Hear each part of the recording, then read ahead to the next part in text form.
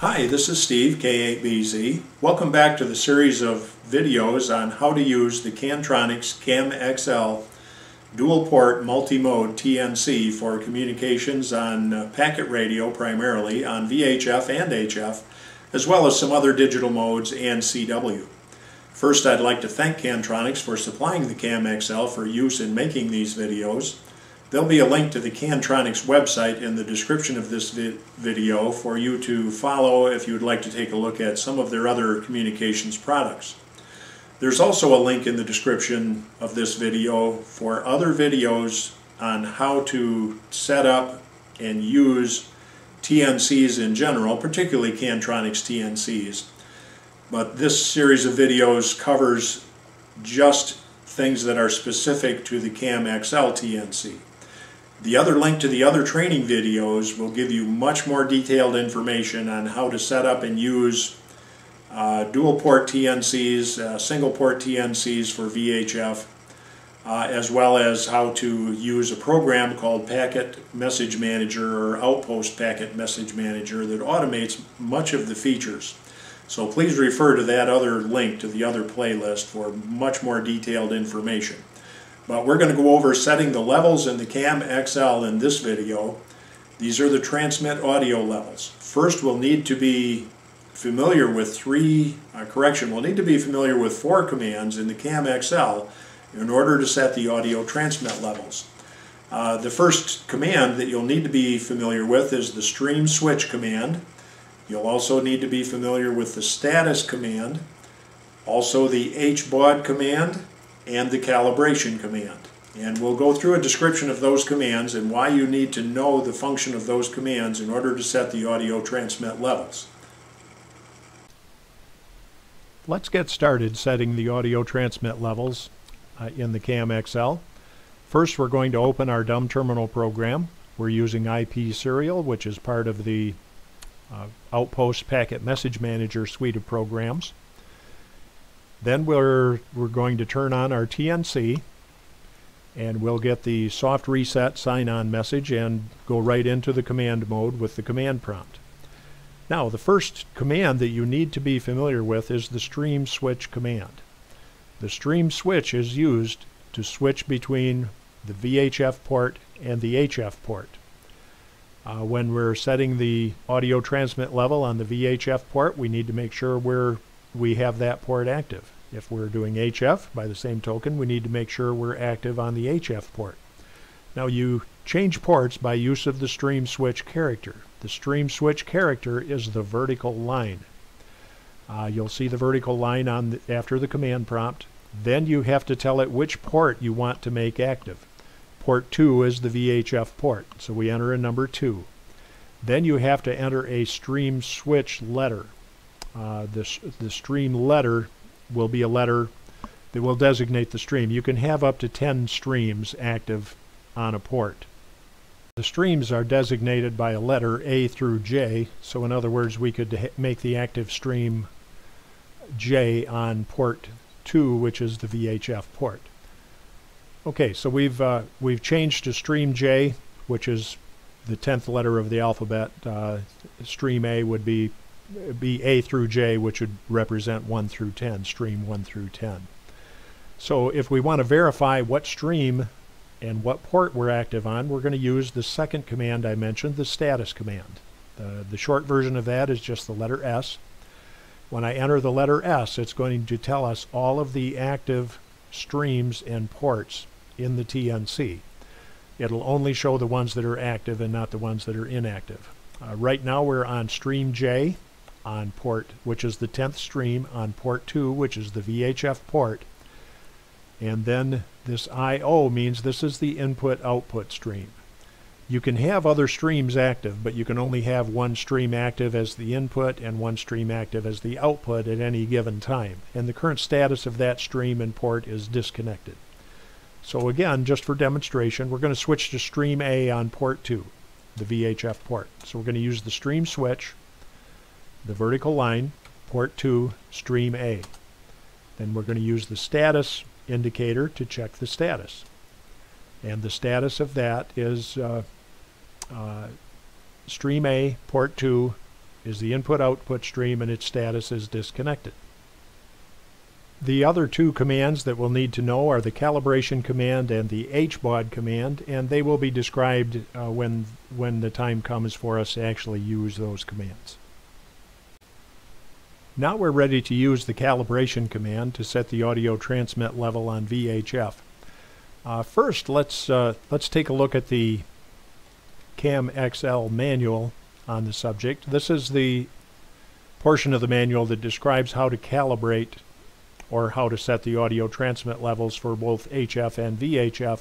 The part we want to refer to is right here, adjusting the level to achieve about 3 to 3.5 kilohertz deviation from the transmitter. Now my transmitter is an ICOM 7000, and it doesn't have an internal means to measure the deviation level. Most transmitters don't. In fact, I don't really know of one that does, but there may be some out there.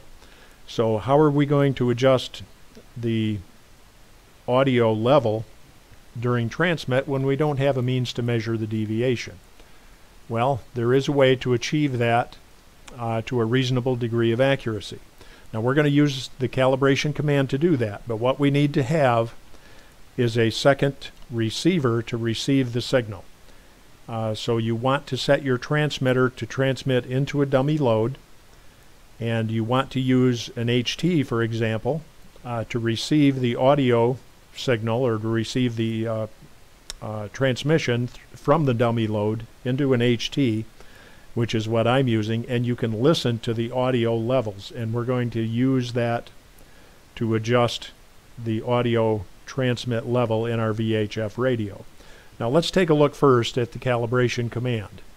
So if I type cal, well, let me re-verify the status. We're on stream A on port 2, which is VHF, which is what we want. So let's go into the calibration mode, and we'll take a look at the menu here, so to speak. When you enter the calibration command, it's going to re-verify that you're on the VHF port in the calibration mode at 1200 baud. That's the first line. Now the menu here shows that R, and typing R on the keyboard will put the TNC into receive. Typing M will transmit the space tone. Typing M obviously will send the mark tone. Entering an S will send the space tone.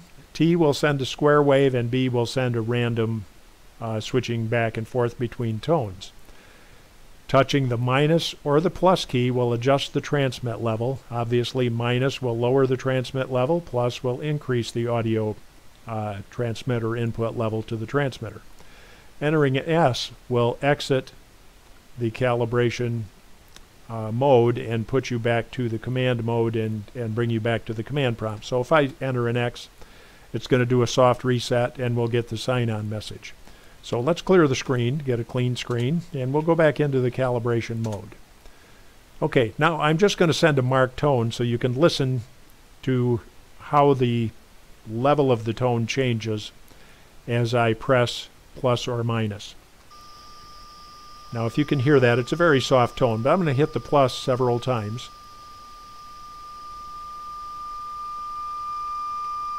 And now minus. And then I'll go back into the receive mode by typing R. Now you'll notice when I hit the plus or minus key, this series of numbers here will increase. All we need to be concerned about are the last two numbers that tell us what the, give you a digital number representation of what the audio level is. So we'll go back to the, let's do a space tone this time. So now it's 14, 13, 12. Each time I push the minus key, now it's reduced to the point where we don't even hear an audio tone anymore. We'll go back to the receive mode. Now I'll explain what we want to do. We want to start at a very low level. We're going to increase the audio transmit level on the VHF port until we don't notice an increase in the loudness or volume of the signal in our receiver, in our HT that we're using to receive this signal.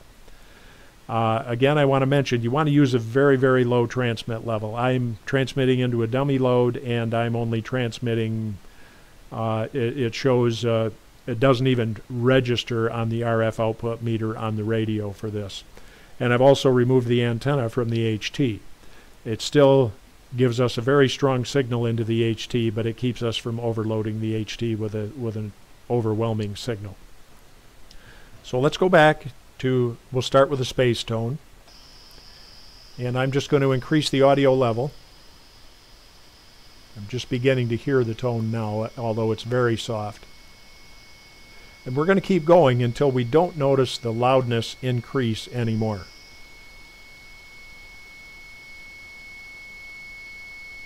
Still increasing. And right about there, I don't notice an increase in the loudness. So we're going to back it off until we notice the loudness decrease. 31. There, it decreased. We'll go down one more. And we'll stop there. Now we want to listen to the mark and space tones both. And they should be of equal volume or equal loudness, or very close. So we're going to go back to the space tone and mark. The higher tone, if one is louder than the other, it should be the higher tone. So I'm gonna bump it up a couple more. I'm just pressing S and M alternately.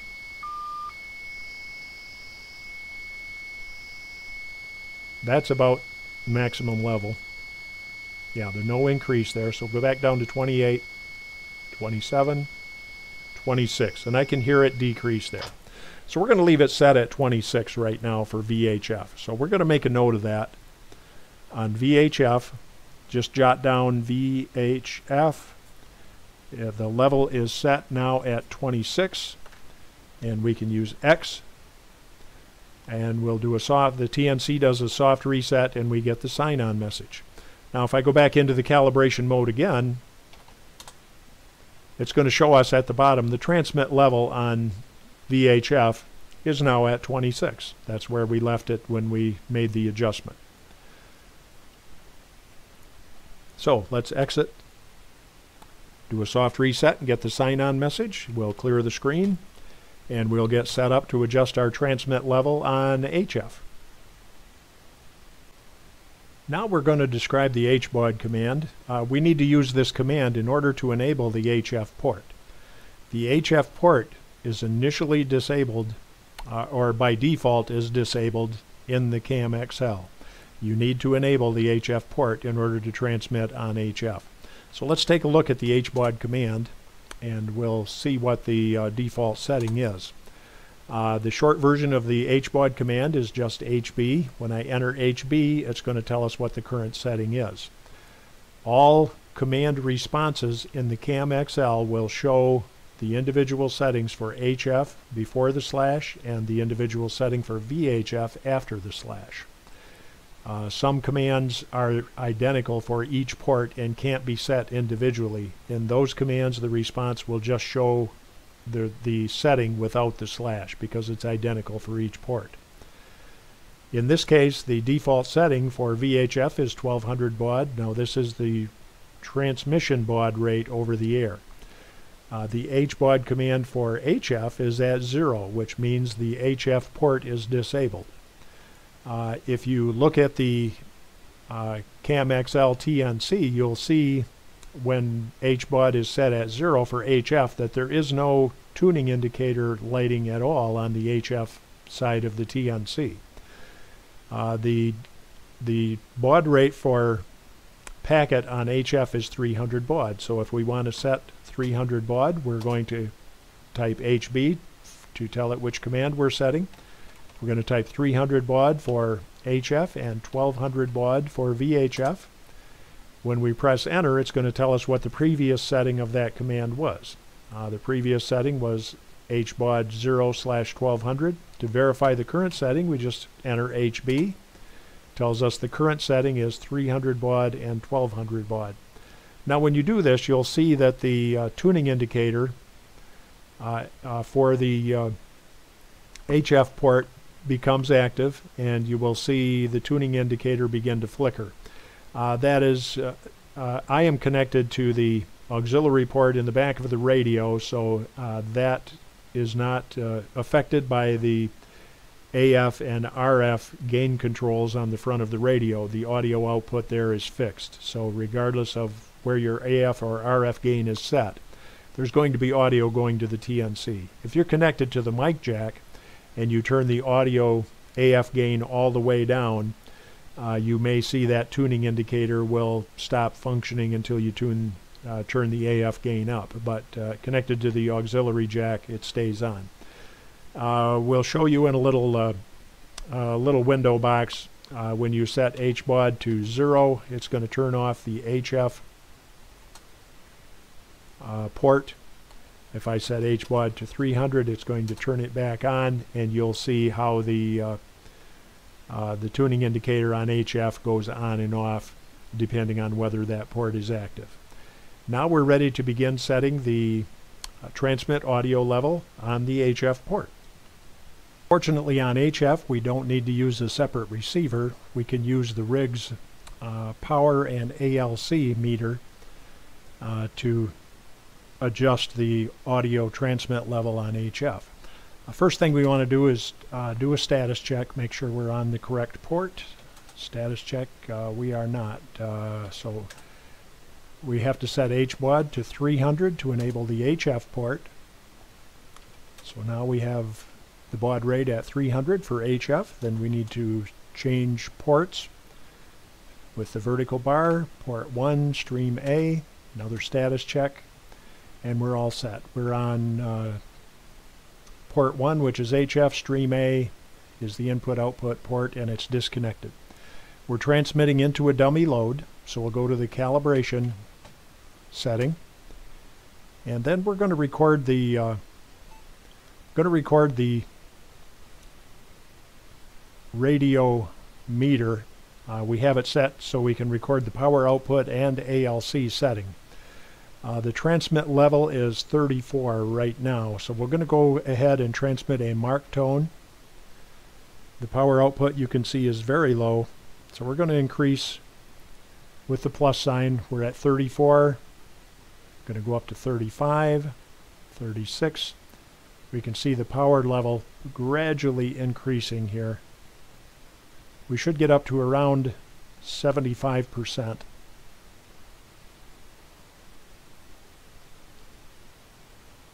And you'll see the ALC reading just begins to come up. We'll drop down one more. It's kind of between 50 and 75%. Let's try a space tone. Space tone is about the same. Mark tone is about the same. The ALC reading is very low, which is about where we need it to be. We're going to go back to receive, switch off transmit, and that's going to set the levels quite well. If you're using the microphone input, you want to make sure your speech processor is off. You don't want any speech processing or compression.